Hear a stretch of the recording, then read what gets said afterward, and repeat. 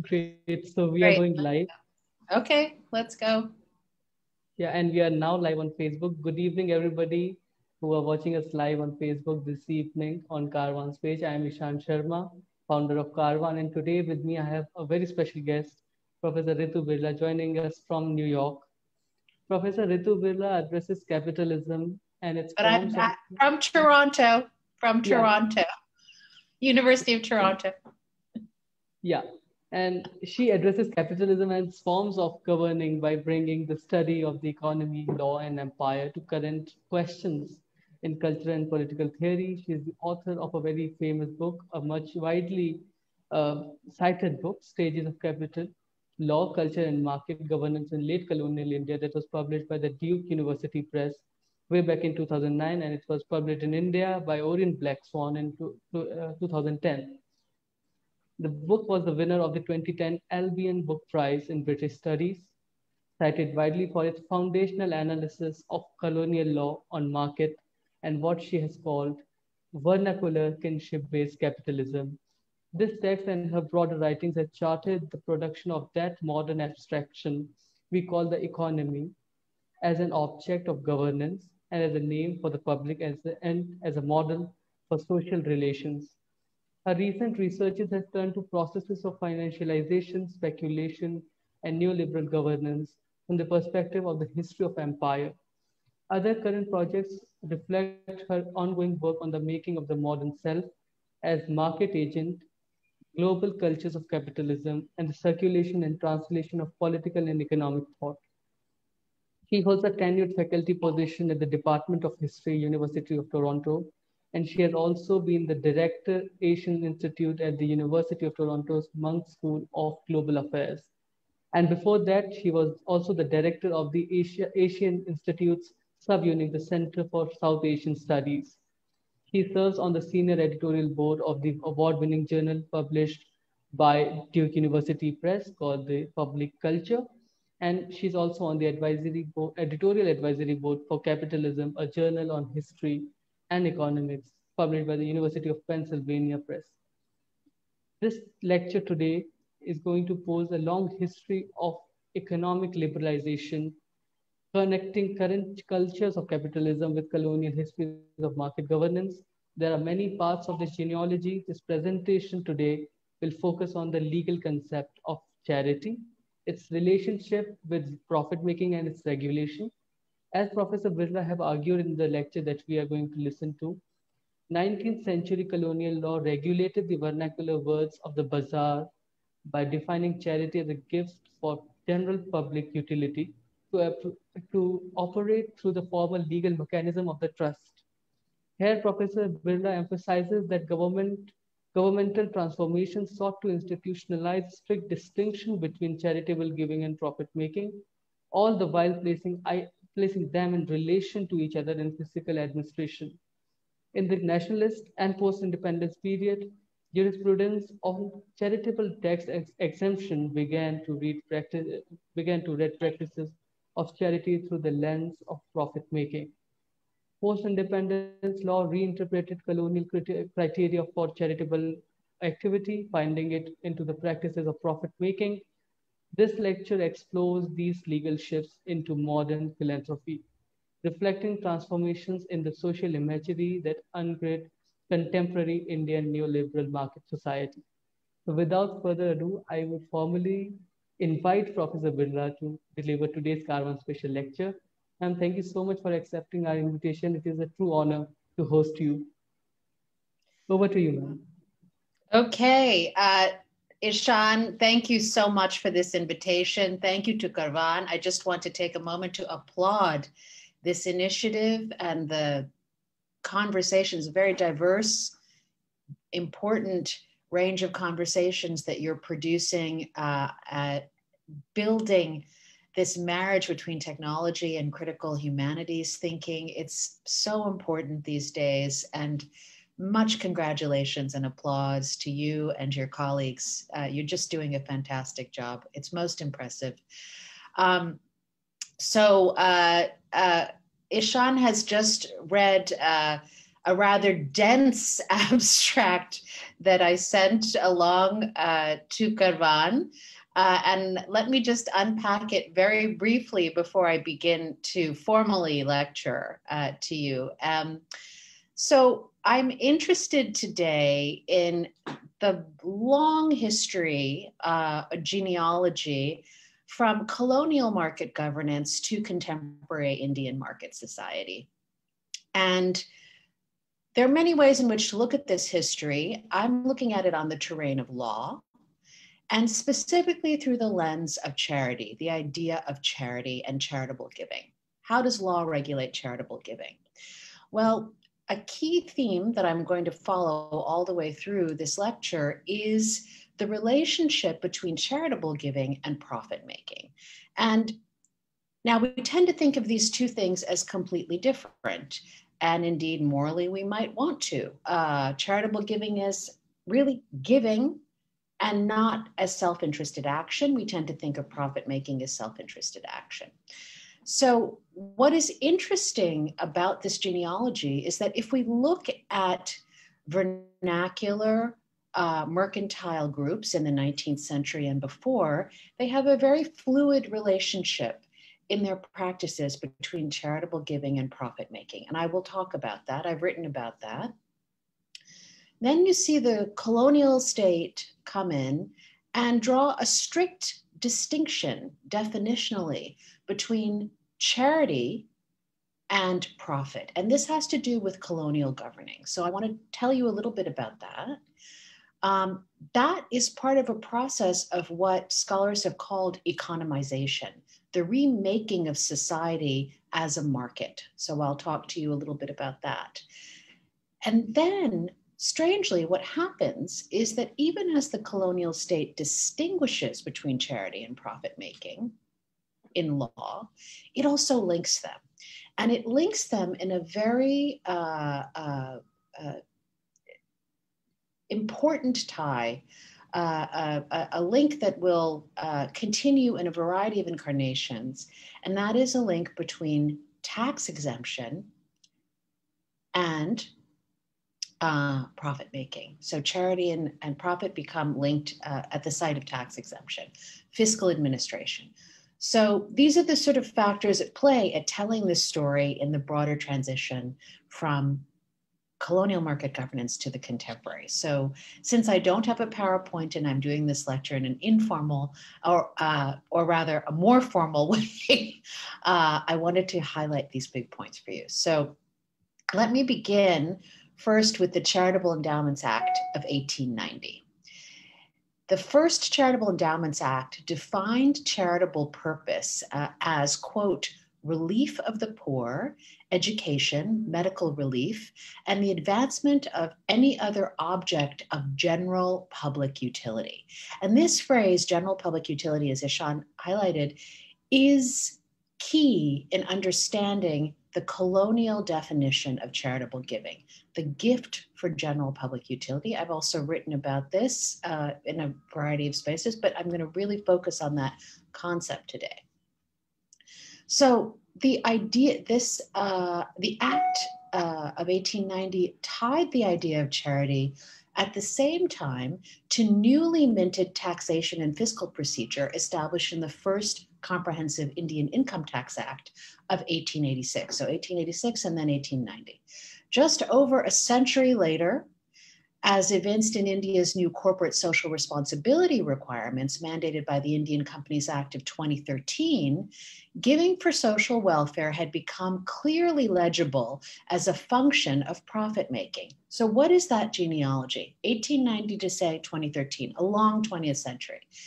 CSR is now understood, according to the UNDP, I'm quoting here, as a management concept whereby companies integrate social and environmental concerns in their business operations and interactions with stakeholders.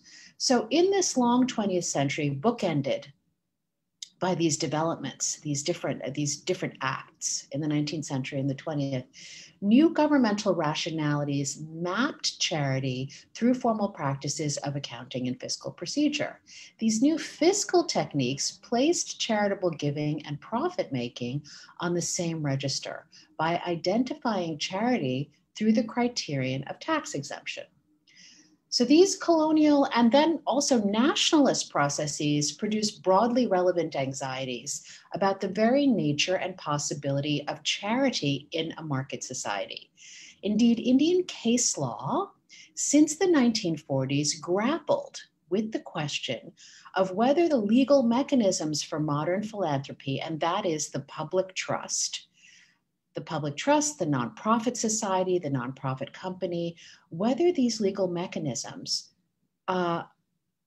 whose endowments rely on a regular return of income to be distributed for charity, they asked, are these fundamentally instruments directed at profit making? Jurists were forced to ask if charitable endowments rely on profit making, whether through trade, through rental income, through return on investment. If you have an institution that's a trust and it's increasing in its endowment through investment, then does this fact fortify or undermine the ethics and practice of charity itself? If you have a charitable endowment that's making profit, what does that do to the moral concept of charity? Let alone to the public distribution. So such ethical questions concerning the meaning of charity in market societies emerge from India's particular history of vernacular social gifting and the transformation in its legibility by colonial law and market governance. Now, I'll tell you a little bit about that vernacular context in a minute, but first let's ask, what do I mean by a market society? It's a term that's tossed about. It's always good, since you're students, I always like to get people to define their terms. So let's define our terms. So as I've argued elsewhere, I refer here to the market as a supralocal imaginary for the free circulation of exchange in service of profit and as a template for all social relations. Colonial governance in the late 19th century mapped Indian society in this way, as a market first and foremost. And that is one of the concerns, is what does it mean to map all social relations as market relations first and foremost? There are many, many, many layers of meaning in social relations, obviously. So this process was followed by the nationalist developmentalist state and then economic liberalization, by which by the turn of the 21st century has been manifest in a celebration of Indian entrepreneurship and buttressing of new forms of corporate philanthropy described as social responsibility. So the Indian legal, ethical angst over the relationship of charity and profit making is widely relevant for studying philanthropy in neoliberal settings broadly. And so I'm speaking of India and its particularities here, but the genealogy I'm presenting is part of a broader project on thinking about neoliberalism. Now, such questions demand that we examine modern philanthropy as a governmental rationality, or governmentality, as the philosopher Michel Foucault called it. Philanthropic governmentality selectively and expertly crochets non-market values and social imaginaries in concepts such as charity, dan, zakat, into contemporary market society. So to illustrate, today I'd like to continue with outlining some overarching paths of 20th to 21st century Indian jurisprudence on the idea of charity as general public utility, summarizing trends in a rich legal administrative archive on philanthropy. And I have two broad purposes here. First, to further explore the techniques by which practices of giving are folded into market logics. And second, to highlight transformations across liberal, post-independence, and emergent neoliberal governmental rationalities. I'll highlight the legal confusions and infusions of definitions of charity and profit in India from the late 19th century through to liberalization, mapping new parameters and lines of inquiry for a genealogy of contemporary neoliberal market society, one that is understood to be constituted by entrepreneur citizens. In the process, I'd like to consider how the post-colonial regulation of charitable giving at once evinces a departure from the 19th century worldviews of vernacular capitalism, while also seeking to reanimate them in current iterations of corporate social responsibility. So, in the subcontinent, the modern administration of charitable giving was coincident with the late colonial understanding of the market, of the public rather, as market first and foremost. This mapping aggressively distinguished philanthropy from the vernacular value systems of the bazaar. In fact, modern philanthropy in India was at its inception informed by a British utilitarian governmental pragmatism.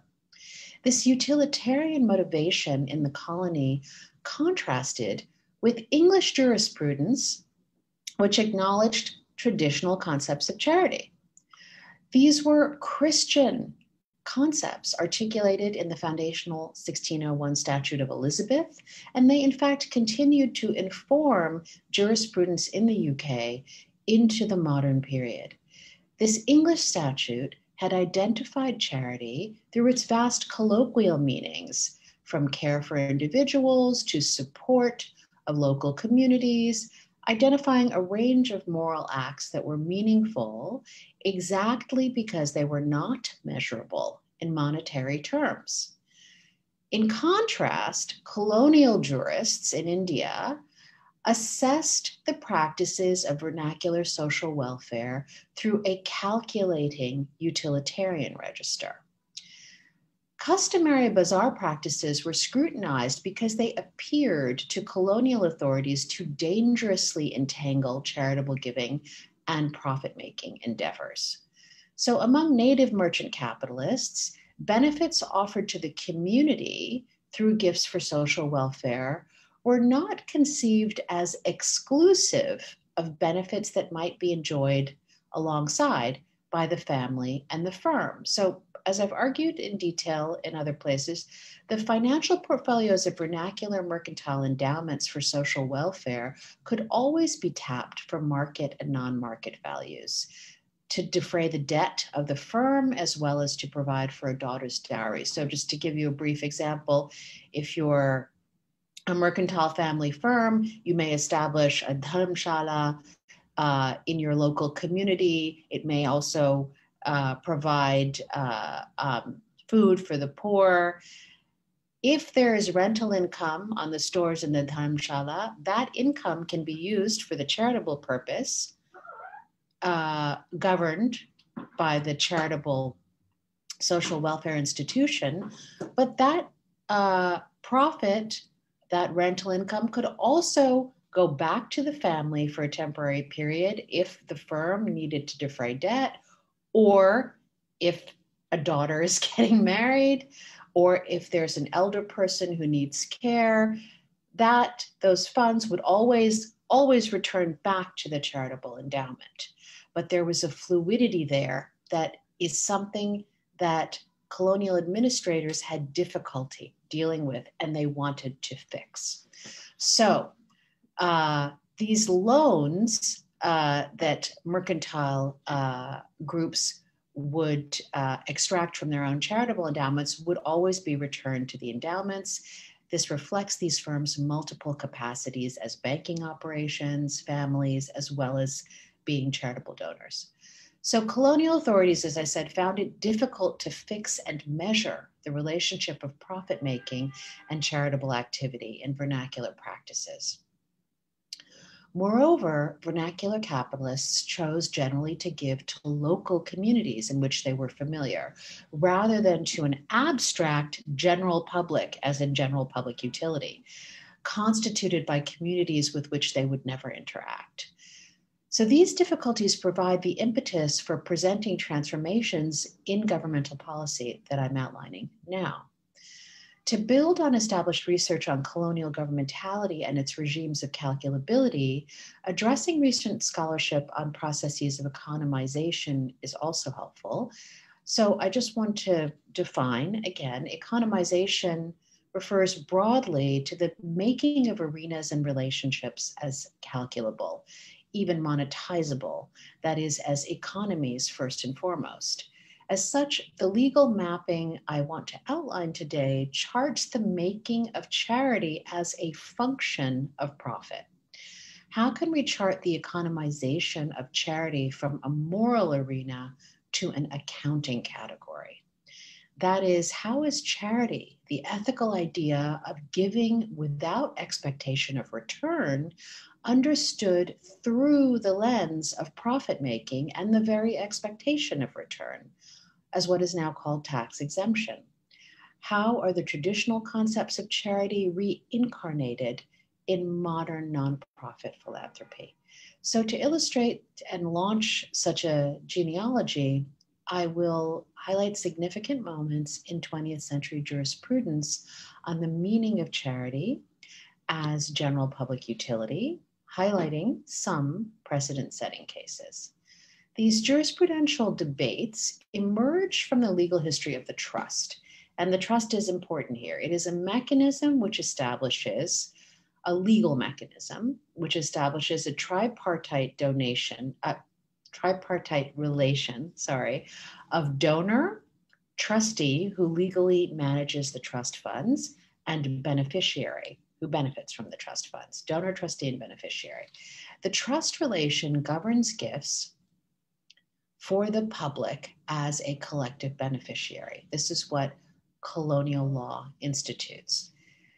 These are considered charitable gifts to the public. They're considered charitable in law and so tax exempt.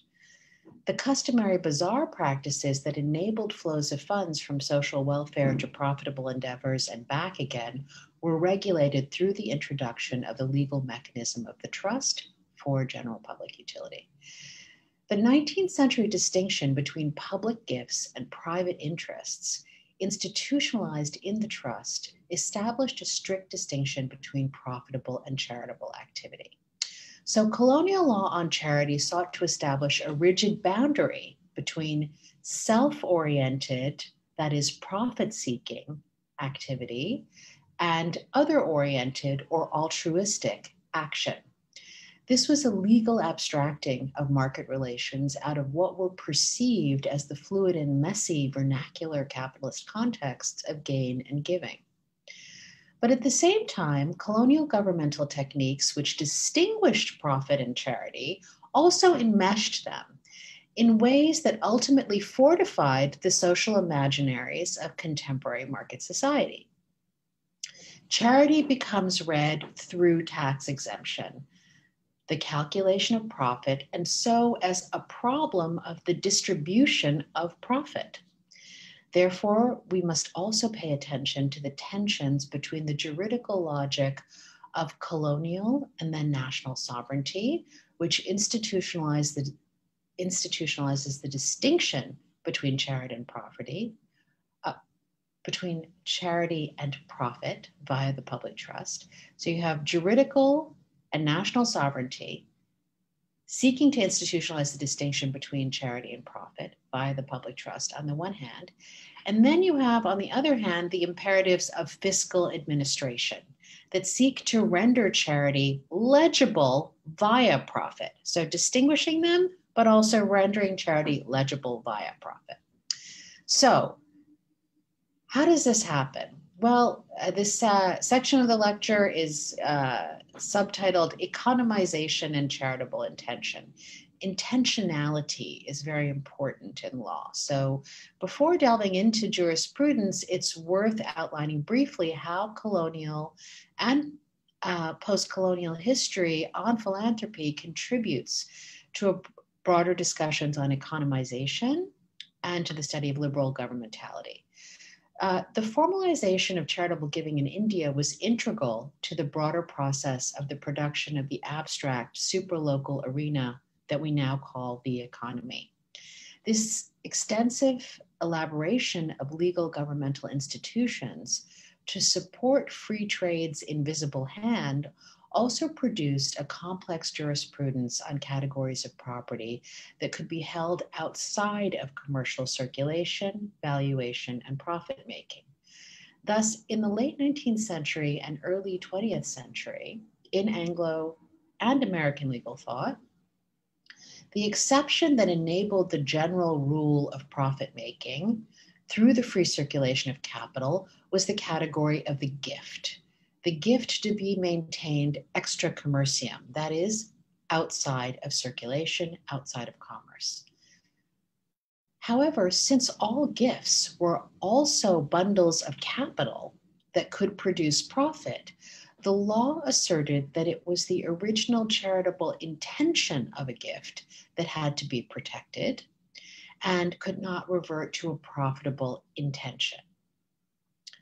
Recent theorizing of economization also emphasizes how we must pay attention to how the economy or economic behavior are defined by modern technologies as distinct from older value systems. So colonial sites can help to foreground such politics of economization. For example, the classification of some vernacular practices as simply enacting ritual, cultural, or religious norms, and so as non-market activity or informal activity.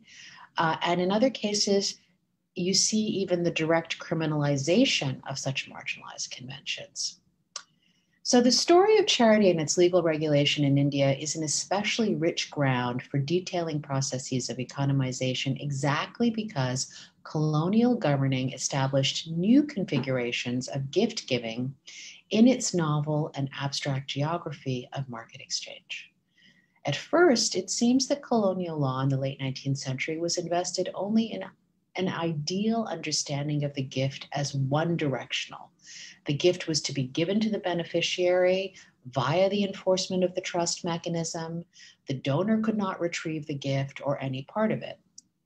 Thus, for 19th century colonial jurists responding to vernacular worldviews and practices, charity's moral value lay in the fact that it stood outside calculable relations of exchange, extra commercium. Nevertheless, unlike vernacular worlds, colonial authorities at the very same time defined charity via utility, a concept that from utilitarian political economy to marginalist neoclassical economics understood value through market exchange and so as clearly calculable. We might say that in this way, the late 19th century saw an arranged marriage between a feminized affective ethics of charity as compassion, as sympathy, and a masculinized ethos of profit, of rational calculation. An arranged marriage in which charity could not be thought of without reference to profit. These developments also highlight tensions in India's liberal governmentality. These are tensions between economic liberalism and its buttressing of market sovereignty, and political liberalism and its buttressing of the state's administrative authority. So let's turn to tax law now and the changing definition of charitable exemption. The arranged marriage between profit and charity, we might say, is rendered sacred in tax law's delineations of charitable exemptions. It's important to note that the first Indian Income Tax Act of 1886 preceded the Charitable Endowments Act by 4 years and incorporated a measure for a tax exemption for gifts for, quote, public charitable purposes. But the 1886 definition of that category remained vague. And then in 1890, the Charitable Endowments Act codified 2 decades of jurisprudence on vernacular endowments.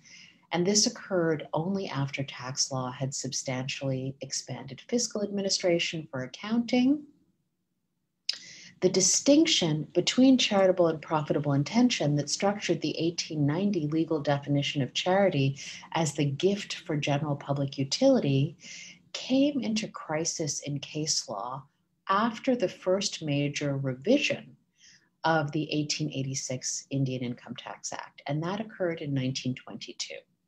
So the 1922 Indian Income Tax Act fortified the administrative structure for the collection and enumeration of accounts and was motivated by vernacular capitalism's extensive speculative gains and entry into industry during the First World War. It thus combined measures for income tax and also the super tax on high profits for companies and family firms, while also elaborating on the kinds of incomes that would not be subject to tax, including, for example, interest on securities held by provident funds and other forms of mutual association. Most significantly, it revised the 1886 Indian Income Tax Act by fine-tuning the stipulations for tax exemption. So Section 215 of the 1922 Indian Income Tax Act thus stated, and I'm quoting, quote, charitable purpose includes relief of the poor, education, medical relief, and the advancement of any other form of general public utility. Now, this was a slightly revised iteration of the 1886 Act, which had said the advancement of any other object of general public utility. 1922 says the advancement of any other form of general public utility. So this criterion, the advancement of any other form of general public utility, is now formally incorporated into tax law. The broad phrasing of this stipulation and the imagining of forms or activities for and not just objects of general public utility emerged as the linchpin of Indian jurisprudence on the meaning of charity through the rest of the 20th century.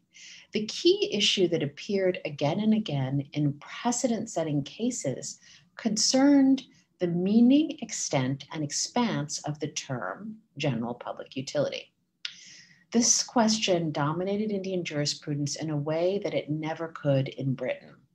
In India, the 1890 Charitable Endowments Act had deployed the term, as I've said, general public utility, instituting a much wider statutory definition of charity than in the UK. In the UK, by contrast, the idea of everyday forms of charity that had informed case law since the 1601 Statute of Elizabeth emphasized that not every activity for general public utility could be considered charitable. The clearest example was trade, which could count as general public utility, but not necessarily a charitable activity.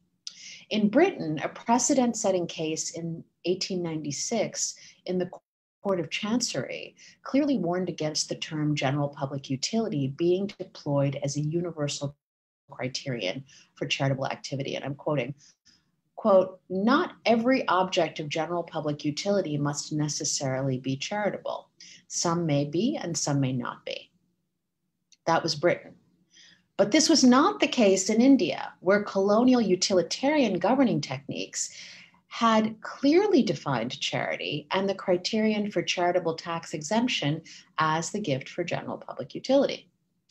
So now let me turn to some specific case law to hopefully illustrate this kind of broader, more abstract set of questions and transitions that I've just highlighted. So this section I'm calling From Khadi to Chambers of Commerce. And the question here is trade a form of general public utility? And if so, is trade charity? So the question of the legal governmental versus colloquial understandings of charity and the extent and limits of the term general public utility as an object and an activity emerged as a powerful, politically charged topic of clarification in the 1940s. So in 1941, the All India Spinners Association, an organization formed in 1925 under the All India Congress Committee, specifically to promote khadi trade in hand-woven cloth, and then officially registered in 1937 as an association, came under scrutiny of the Revenue Department. The Bombay Commissioner of Income Tax reviewed its accounts from 1935 and claimed that at the time, the association was unregistered and that its income resulted from a clear purpose, earning profit. According to a document that defined the association's purpose, its goals were to cultivate hand spinning, to provide charkas and hand looms to poor families, education in hand spinning, and to open khadar stores. The spinning wheels were bought with donations to the AICC and then given to families. So, as summarized by the Bombay High Court from evidence presented to it, the association represented a system of business in which both hand-spun yarn and the cloth sold as khadi provided wages to laborers. So the question of profit on khadi sales arose in the 1936 accounting year, when the association decided to increase the wages of the weavers and so charged more for hand-spun cloth. However, the workers that had produced that cloth had not initially been forwarded any higher wages. These were to be dispensed from the profit on the sale of goods at the increased price. So this situation opened a compelling legal question. Was khadi the potent economic performative of Congress's popular nationalism and Gandhian idiom of collective, ethical, and political uplift? Was khadi to be understood as trade for profit and so taxable? As Chief Justice Beaumont of the High Court asked, had the association, quote, made a profit? And if so, the question is whether such profit is derived from property held under trust or other legal obligation for religious or charitable purposes. By posing the question in this way, the Bombay High Court equivocated, arguing that the association had indeed made a profit, but that the key issue was fundamentally a matter of whether the association was a trust. For if it were, the profitable activities would be understood as simply incidental to the purpose of the trust, which was relief and education of the poor and the public in general. Reviewing the association's legal formation, the court decided that there was no deed of trust for the year 1936, as it had not been formally registered until 1937. The court decided there was no deed of trust for the year 1936, and so the All India Spinners Association should be assessed as subject to tax. Not surprisingly, in this moment of accelerated nationalist momentum, the All India Spinners Association appealed. The case went all the way up to the Privy Council in 1944. Perhaps recognizing the insult of casting khadi, a symbol of nationalist political economy, Gandhian ethics, and the collective project of Swaraj, as mere profit-making, the Privy Council overturned the earlier Bombay High Court decision. The thrust of the Privy Council judgment was that while the Spinners Association had not been formally constituted as a trust, the regularity and formality of its procedures, rules, and accounting allowed it to be legally understood as such. The case was significant not only for its symbolic value, but also because it set the stage for two seemingly opposing trends. First, the project of clearly distinguishing profit-making from charitable activity, and second, for reading the promotion of trade and possibly trade itself as general public utility and so as charity. This jurisprudential trend was elaborated in a key Madras High Court case in 1961. At that time, the new socialist, capitalist, developmentalist nation state furthered this 1944 Privy Council precedent in Andhra Chamber of Commerce v. Commissioner of Income Tax. That's February 1961. Following the 1944 precedent, this case highlighted the problem of distinguishing between what counted as publicly directed charitable activity and what counted as private profit incentivized activity. This quandary evinced tensions between India's and the Indian nation's long-held claims to economic sovereignty. This would actually justify an understanding of trade as general public utility, India's claims to economic sovereignty, and the extractive claims of the Indian state's fiscal administration. So this was a tension between the juridical definition of charity as general public utility and the fiscal imperative of taxation of profit. Working through this tension, jurisprudence and administration slowly folded profit-making into the legal definition of charity. The Andhra Chamber of Commerce case in 1961 was a key moment in this process. The chamber had been established under Section 26 of the Indian Companies Act of 1913. This section actually repeated the same section of the original 1882 Indian Companies Act. And it allowed for the incorporation of not-for-profit companies, such as chambers of commerce, whose incomes were to be spent, quote, solely on the promotion of their specified objects and not distributed as dividend to its members. Such income would be tax exempt as charitable purpose under the 1922 Indian Income Tax Act. Now, in this case, the Andhra Chamber of Commerce had income from the years 1947 to 53, from property that it owned and rented. The net income from its buildings was assessed to tax under Section 9 of the 1922 Income Tax Act, which covered income from property. The chamber contested, and the case went to the Income Tax Tribunal, which agreed with the Revenue Department. At this point, the case moved to the Madras High Court, which was asked to consider whether the income should have been exempt, given the primary purpose of the chamber, which, as per its memorandum of association, was to promote and protect trade in the province of Madras in India and to promote the interests of Andhra trade more broadly in commerce and industry. The court also highlighted that the chamber submitted a claim that its, quote, earnest desire was to set up a commercial and industrial museum, to arrange to send trade delegations to various countries for the promotion of India's trade relations, to institute scientific and technical research, and organize commercial intelligence on a larger scale. So the key question for the Madras High Court was whether the objects outlined here could pass the test of the charitable purpose section of the 1922 Income Tax Act. Did these objects qualify as the advancement of any other form of general public utility? The court's judgment explained that, quote, it might at first sight appear to be a startling claim that a trade association like the SSC, the Andhra Chamber, that a trade association is a charitable institution or a charitable organization. It is not, however, the popular concept of what constitutes charity that matters. So the conduct of profit-making, i.e. renting buildings, was deemed incidental to the broader charitable purpose of the organization. But the broader charitable purpose of the organization was the promotion of trade.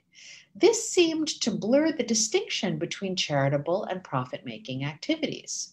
Here, the judiciary spoke in the voice of the nation as national economy, emphasizing that trade could be interpreted as an object of general public utility and also as the form or medium for the promotion of general public utility.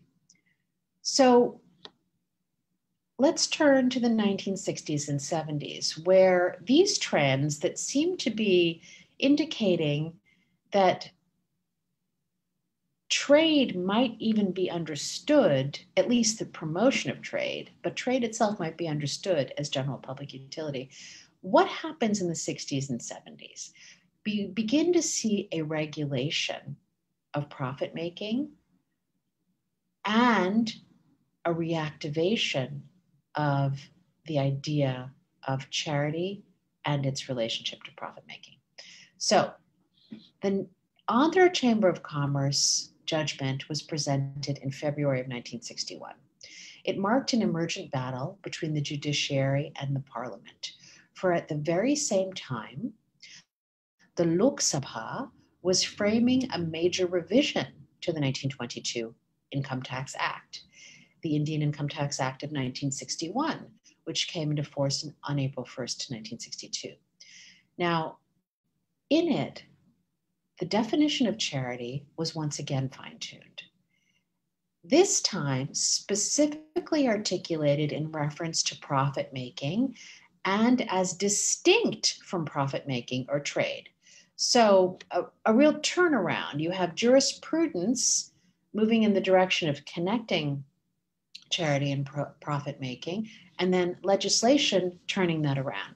So Section 215 of the Indian Income Tax Act of 1961 stated that, quote, charitable purpose includes relief of the poor, education, medical relief, and the advancement of any other object of general public utility not involving the carrying on of any activity for profit. And that is a quote, the advancement of any other object of general public utility not involving the carrying on of any activity for profit.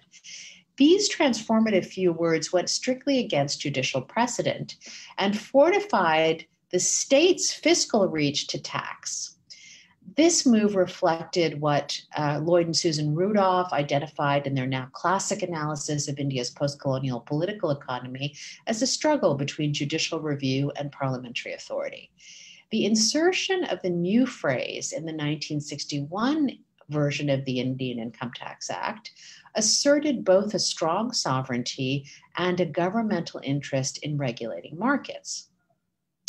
From the perspective of what I would call the governmentalization of charity, it seems that the judiciary was supporting an economic liberalism, understanding trade as general public utility, or at least the promotion of trade as general public utility. And the parliament, speaking in the name of political liberalism and citizenship, sought to fortify executive authority over the extraction of revenue to serve the citizenry. Under Indira Gandhi, two significant Supreme Court cases, both with judgments in 1975, ensued after this significant statutory change. These cases reversed the precedents of the Spinners Association and the Andhra Chamber of Commerce case, which had understood the activities of trade, including profit-making, as servicing the purpose of general public utility. So in the interest of time, I will not elaborate here on the legal details of these 1975 cases, but suffice it to say that the first 1975 case concerned a trust that sold newspapers in the Kannada language for the purpose of education, and the second concerned the Indian Chamber of Commerce and income tax assessment. The judgment in the latter summarizes the jurisprudential trends. The justices argued that the legal definition of charity as general public utility had offered opportunities to cultivate, quote, a crop of camouflaged organizations whose, quote, mask was charitable, but whose heart was hunger for tax-free profit. Charitable purposes, they argued, should not enable profit-making. We see here how much things have changed by the contemporary neoliberal period, where strategic philanthropy in CSR, corporate social responsibility, is celebrated to enable profit. So maybe we can step back and think about building a genealogy of economic liberalization, a long genealogy. And to do this, thinking about profit making as a medium for charitable giving, or charity as a medium for profit making. So what happens after the 1970s that would bring us to CSR today? Despite the compelling rhetoric of the 1975 Supreme Court cases that rigorously distinguished charitable activity from that of profit making, shortly thereafter, two new cases came to the Indian Supreme Court. challenging both 1975 decisions and calling for a return to earlier precedent. The first, Additional Commissioner of Income Tax Gujarat versus Surat Silk Art Cloth Manufacturers Association in 1979, was a weighty decision chock full of jurisprudential hermeneutics that reflected the oscillation in precedents on charity as general public utility. Surat Silk was an incorporated company and carried on various activities for the promotion of commerce and trade in art silk yarn, cloth, and silk cloth. It also obtained licenses for the import of raw material, as well as licenses for the export of cloth manufactured by its members. Just as we may think of silk art manufacturing as a more delicate version of khadi, the Surat Silk Art Manufacturers Association case offered a more precise spin of the All India Spinners Association case. According to Surat Silk's Memorandum of Association, its income and property were to be applied solely for the promotion of its objects, with no dividends or bonus returned to its members, and in the event of its dissolution, its assets were to be transferred to another company for similar purposes. Today, this association would be called a nonprofit corporation. In 1979, the association claimed tax exemption under Section 11(1) of the 1961 Indian Income Tax Act, which allowed companies to exempt portions of income that comply with the definition of charitable purpose. This claim to exemption was rejected by the income tax officer on the grounds that none of the association's objects were charitable within the meaning of Section 215, which is the charitable purpose section. On the other hand, the appellate assistant commissioner held that Surat Silk's income was entitled to exemption exactly because its activities did not involve the carrying on of any activity for profit.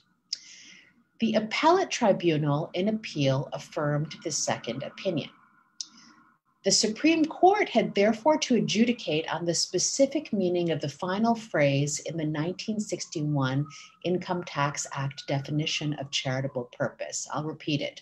Quote, the advancement of any other object of general public utility not involving the carrying on of any activity for profit. The court decided that an institution could be categorized as charitable as long as its purpose or intent did not involve profit making. However, the means by which that charitable end was achieved, the advancement of that end, could include profit making. So fine-tuning and specifically articulating the implications of the 1944 All India Spinners Association and the 1961 Andhra Chamber of Commerce precedents, the Supreme Court in 1979 posed profit-making as incidental to charitable activity. The conduct of profit-making could be distinguished from the intention of profit-making. As such, the conduct of profit-making could fuel charitable purposes. So one can set up a charitable endowment, and that endowment can be invested in the stock market. That's a profit-making activity, but as long as the profits from those investments are directed at the charitable intention for which the endowment was established, that's absolutely fine. So that's generally the model that we understand today. The proto-liberalization tendencies of this judicial activism were fortified by another case shortly thereafter, a powerful reversal of the 1975 Indian Chambers of Commerce decision. This reversal stemmed from a series of appeals by the Federation of Indian Chambers of Commerce and Industry, FICCI. Reiterating the majority opinion in the Surat Silk Art Manufacturers case in favor of FICCI, in 1981, the Supreme Court held that, and I quote, there is a distinction between the purpose of a trust and the power conferred upon the trustees as incidental to carrying out the purpose. If the primary or dominant purpose of a trust or institute is charitable, any other object which is merely ancillary or incidental to the primary or dominant purpose would not prevent the trust or the institution being a valid charity. The force of this decision was later validated in law by the 1984 Finance Act, which removed the words "not involving the carrying on of any activity for profit" from Section 215 of the Indian Income Tax Act. By the time of liberalization in the 1990s, jurisprudence had confirmed that the conduct of profit-making could fuel charitable activity. Placed on the fiscal accounting ledger, charity was folded into market logics and was transforming into philanthropic strategy. So to conclude, I want to think about earlier forms of vernacular giving and corporate social responsibility in light of this kind of summary genealogy I've given you. The Indian case law genealogy I've highlighted here informs the framing of India as a liberalized market society. How might we understand the governmentality of the legal mechanism of the trust for general public utility and that of philanthropy more generally? The CSR regulations of the 2013 Indian Companies Act and a recent case in the Indian Income Tax Appellate Tribunal, Kolkata, in December 2014, citing the precedent of the 1981 FICCI decision, offer initial approaches. This recent 2014 case concerned again the Indian Chamber of Commerce. In it, the ICC sought to reverse its own earlier admission to the assessment officer that its activities were profit-making activities, that its activities in conducting, quote, environment management centers, meetings, conferences, and seminars were profit-making activities. So it now wants to reverse this decision after the 2013 CSR rules. And in its appeal, it cites the 1979 Surat Silk art manufacturers and the 1981 FICCI Supreme Court cases, emphasizing that the objects of the Indian Chamber of Commerce have been, since its inception in 1925, to advance trade, general public utility, and so charitable purposes. Significantly, the Chamber elaborated on the role of the Environment Management Center it had established, arguing that the center sought to, quote, promote environment management for enhancing competitiveness and efficiency in business and industry in order to ensure a cleaner, safer, and healthier environment for the society at large. The appellate tribunal supported the case and reversed the earlier decision. So it emphasized that the Indian Chamber of Commerce activities were directed at, quote, implementing effective energy conservation practices, managing environmental hazards, and mitigating risks, and so containing, quote, damage to the environment done by unregulated, ill, and informal industries. Thus, charitable purpose was economized for benefit to the public, now translated here as managing environments of business, ecological or otherwise, by creating a safer society and managing risk. Charity here has become a function of profit. If jurisprudence in the 20th century emphasized that the conduct of profit-making can fuel charity, under CSR's worldview, the conduct of charitable giving can fuel profit. The new CSR rules outlined in Section 135 of the 2013 Act reflect this marketized worldview. They are applicable to companies that have an annual turnover of rupees 1,000 crore or more, a net worth of rupees 500 crore or more, and net profit of rupees 5 crore or more. These companies are mandated to constitute a CSR committee of 3 or more directors and set aside at least 2% of their average profit over the previous 3 years for CSR. The law enumerates a wide range of CSR activities, including the promotion of education, gender equity, and women's development, combating disease, child mortality and extreme poverty, contributions to central funds, social business projects, environmental sustainability, and vocational skills. Corporations are thus directed to address much of the portfolio of the old developmental estate. But at the same time, and significantly, companies are now to give preference to local areas when formulating CSR policies.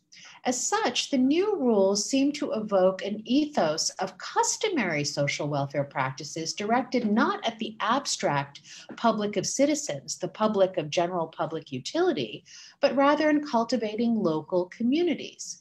For example, a recent study of CSR activities in 2012 to 13, the year just before the passage of the act, found that most firms, quote, undertake CSR expenditure for the welfare of rural communities, especially around their areas of operation. A possible reason could be to generate goodwill amongst people in the neighborhood and become familiar with the area and its needs, which in turn would minimize costs of providing services. With this interest in giving to familiar local communities, have we returned then to the vernacular market ethics of the 19th century and before? I think to say so would be to ignore the epistemological and institutional transformations of philanthropic governmentality, which has folded the layered value systems of conventional forms of charitable giving into philanthropy, and now philanthropy into corporate social responsibility. Indeed, we might say that the social welfare practices of 19th century vernacular capitalism have been economized into the calculable intentionality, that is, the strategic deployment of the net profits of the corporate person. So from human charity, we have the charity of the corporate person. So I'll leave you with that thought and turn it back to Ishan.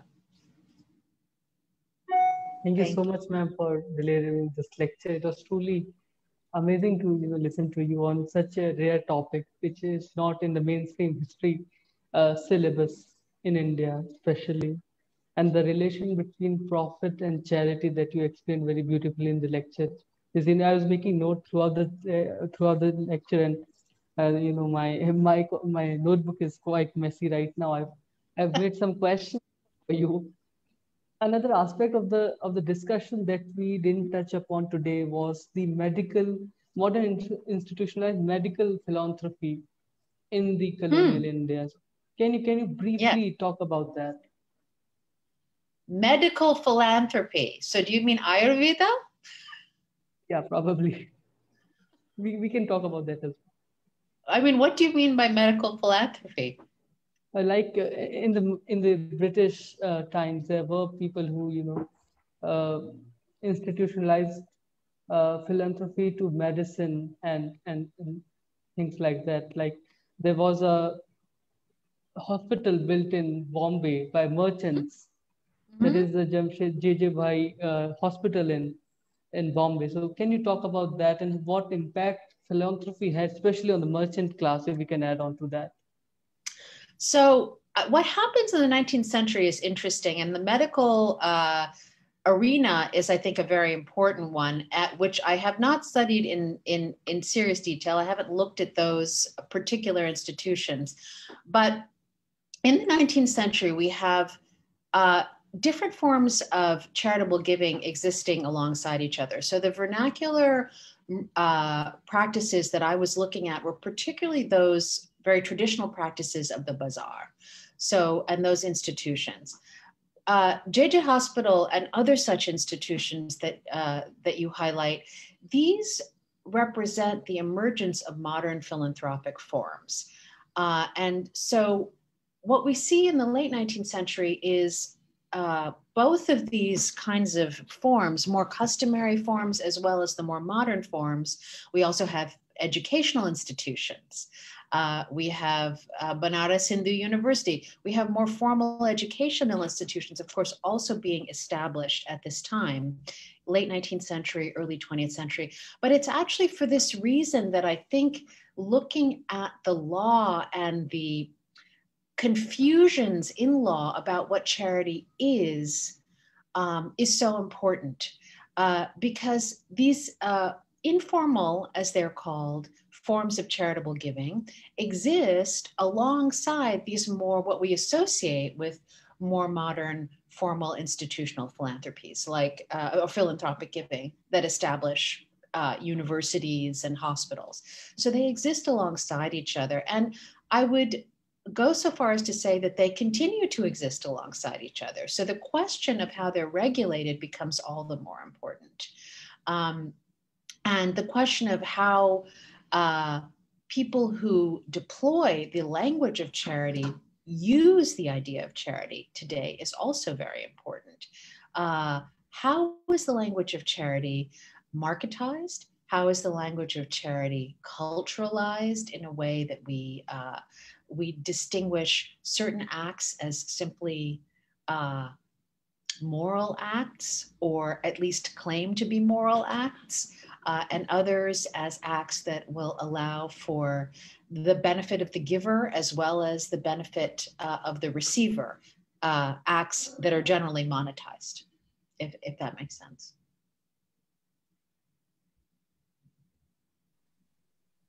Yes? Yes, definitely.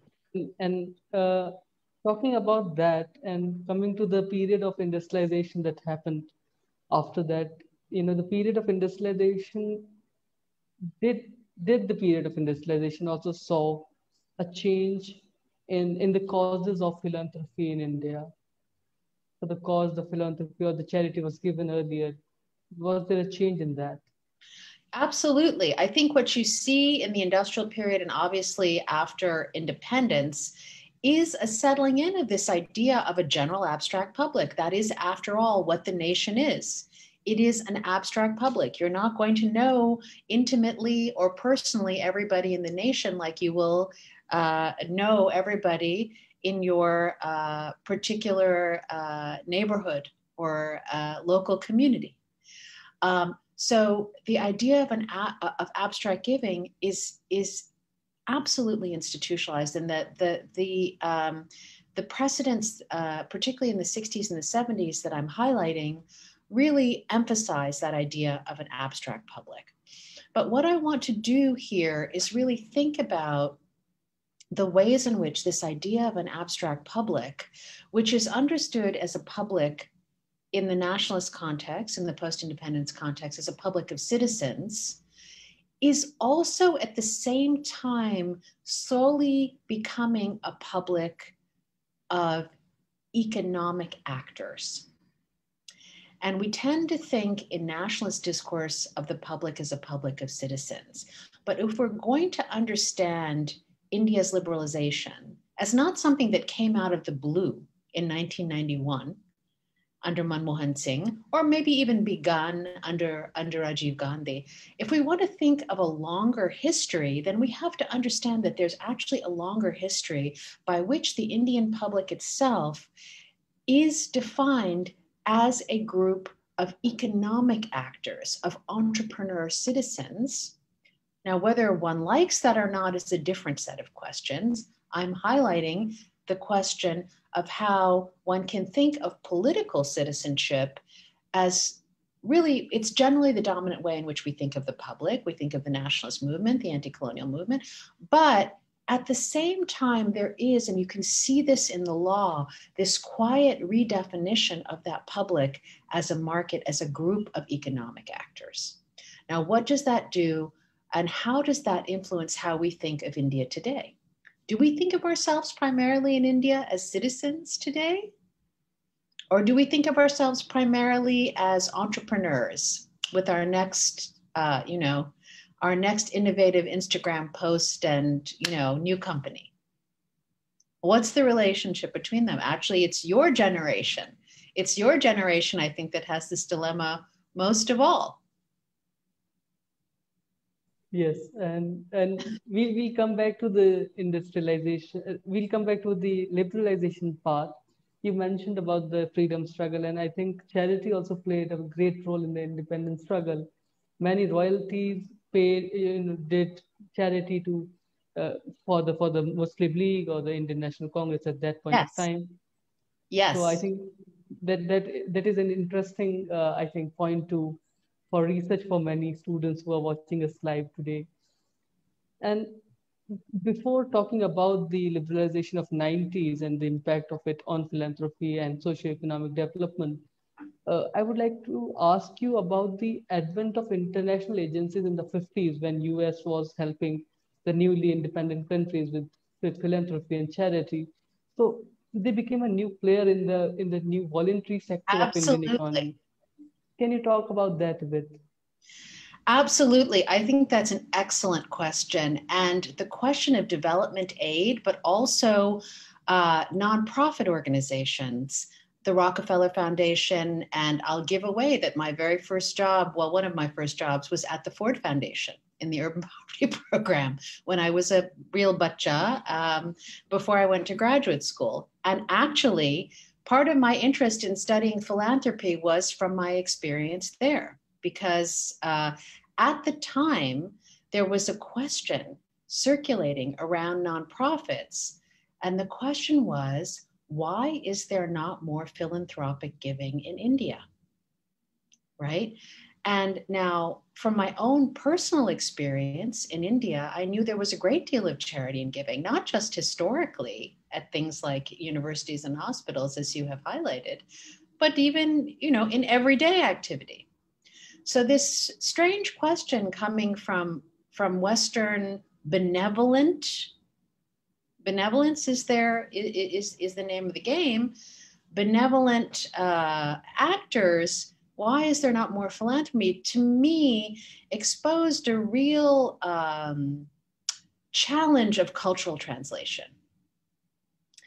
I think that is a source. It's something that really must be studied. I mean, there's a great new range of research now in international relations looking at these development agencies and the role of nonprofits and international funding in the post-Bretton Woods international arena in terms of governance. The ways in which charitable giving actually fuels global profit making might be another way to think about that post-Bretton Woods structure that doesn't actually kind of undo itself until the 1980s. I mean, after the floating of currencies. Then you can really start thinking about what charity means in a world where we are speaking of completely floating currencies. Then you can talk about charity in the context of the currency of the US dollar reserve. And today, which is really mind-blowing, we can talk about what does charity mean in the context of Bitcoin and digital currency. When you can transfer funds in a millisecond, you can create a GoFundMe page. So GoFundMe, is that charity? I mean, is that dan? Is that zakat? Is that, I mean, maybe it is. Maybe it's transforming. Charity as monetizable, as hyper monetizable, does that actually further charity as an ethical project, or does it restrict it? And you're right to ask the question back to the 1950s and the question of benevolence and charitable giving of international aid institutions. What kinds of market structures do they support?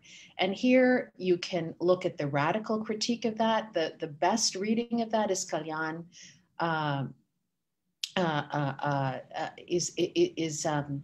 The Economist. Oh my God, I've lost it.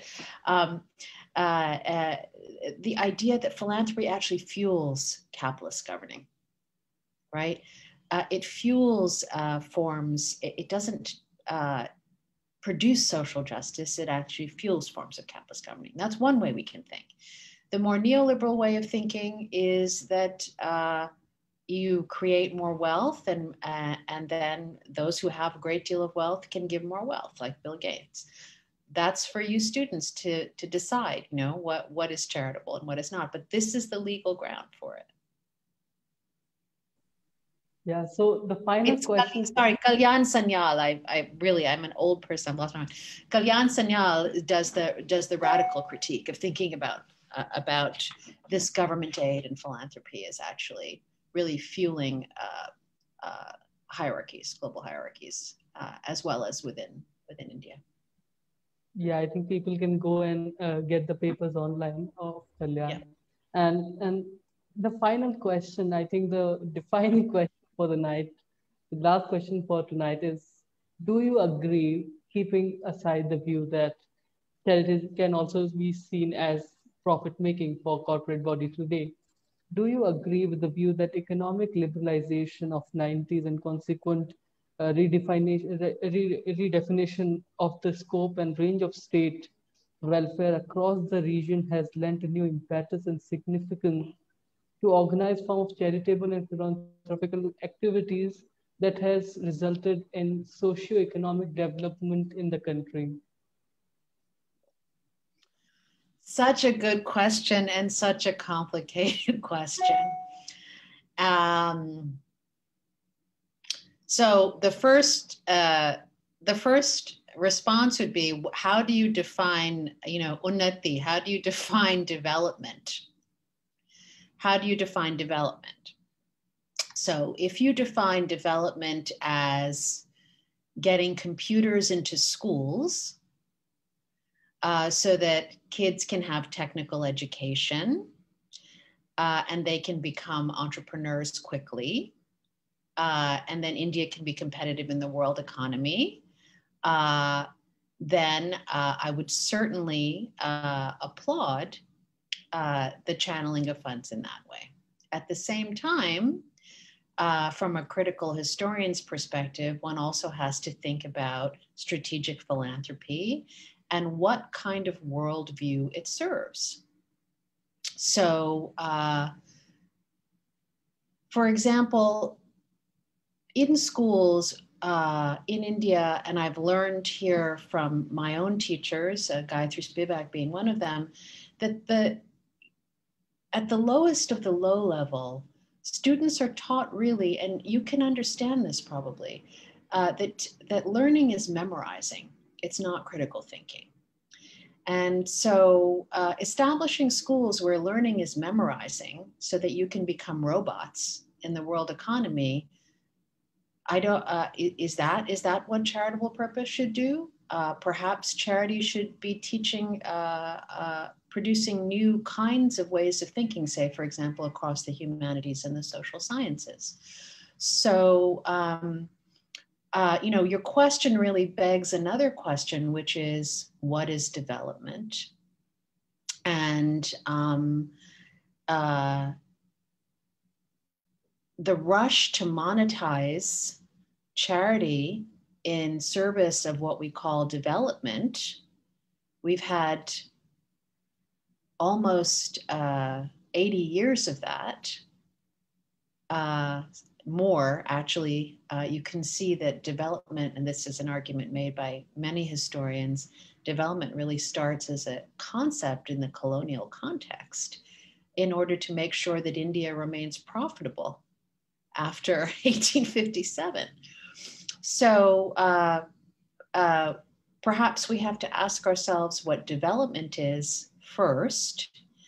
And that doesn't mean we shouldn't strategically monetize development. We should absolutely establish hospitals and institutions for education, research, but the relationship between the funding practices and the question of profit making and its healthy manifestations shouldn't leave our view.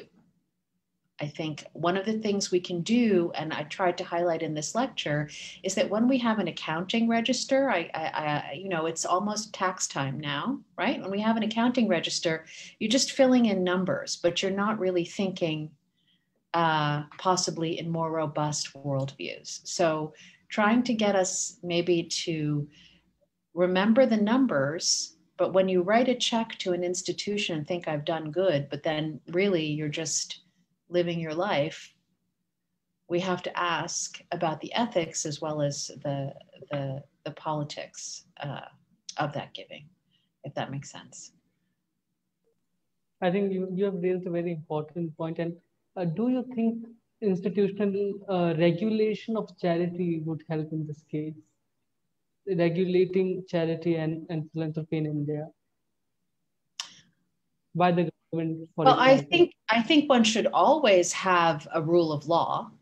So regulating is always a very good thing, because we certainly don't want to have situations where people are giving money only for to reduce their taxable income. But that is literally the case. I just cited in 1975. The Supreme Court case was very concerned about that. So what I wanted to highlight in this lecture was that we have that precedent, but we also have a whole series of other precedents. So it does become complicated. Regulation is important. Rule of law is important policy-wise. I also think that at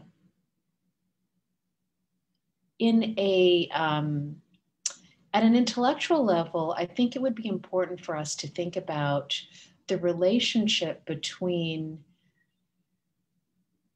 philanthropy as a form of channeling funds and the broader ground for our understanding of charity as an ethical practice.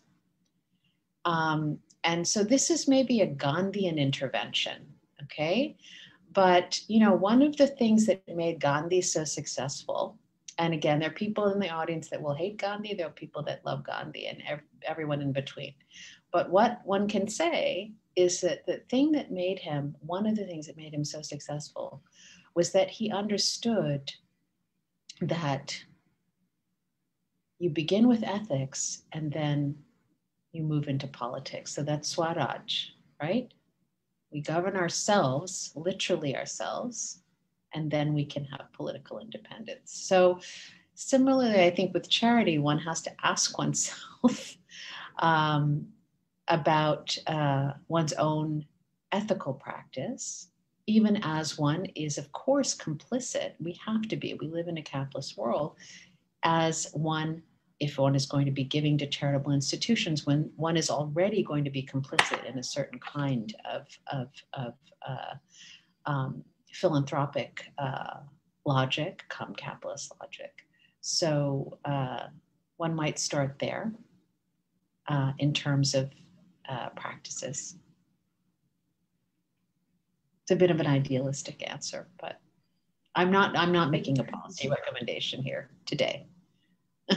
Yes, and thank you so much, ma'am, for delivering today's lecture and for answering all the questions and queries. It was truly an honor to be in a conversation with you, and I think it was one of the best lectures that we had on our platform, truly on such rare topic.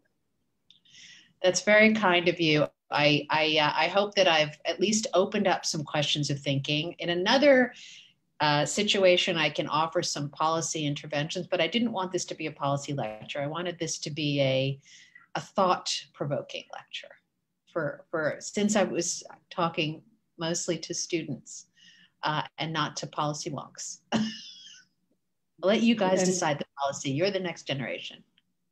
Definitely, ma'am. And I think this is going to be a great topic for more researchers in future. Those who are watching us can go into research, because in India, especially, research is declining, unfortunately, especially in history, that needs a push.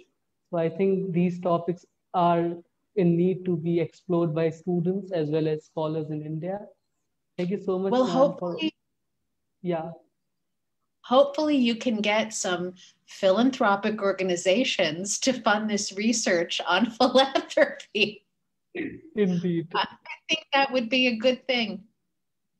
We can certainly hope if somebody can, take up this research if they want. There's no will actually in recent past, so we have to see if there's a will, then there will be a way for such There are a researches. lot of excellent younger scholars, younger professors who are doing fantastic research on questions of charity and trust. And so it will come more into the circulation. But I think on the policy level also, research can be done. The question of what constitutes charity, practices of philanthropy, they differ across cultures. So those sets of questions also still need to be explored. So quite seriously, you know, Mellon Foundation, other foundations, they should be, you know, Azim, she could fund this. You know, fund it. Yeah, yeah. Definitely. Please fund it. If they are watching us, please do so. Yeah, please fund. There's a dire need for that. Yeah. Thank you so much, ma'am. It was truly an amazing evening, and I hope you enjoyed. I always enjoy engaging with students. I always learn from your questions. It's a delight to have this kind of engagement. Thank you so much for inviting me.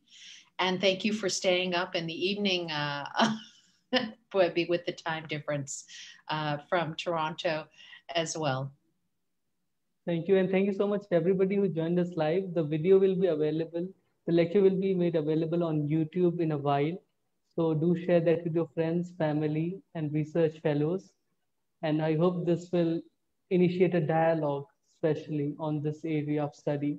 Thank you so much and have a great evening. Ma'am, you have a great day. Thank you.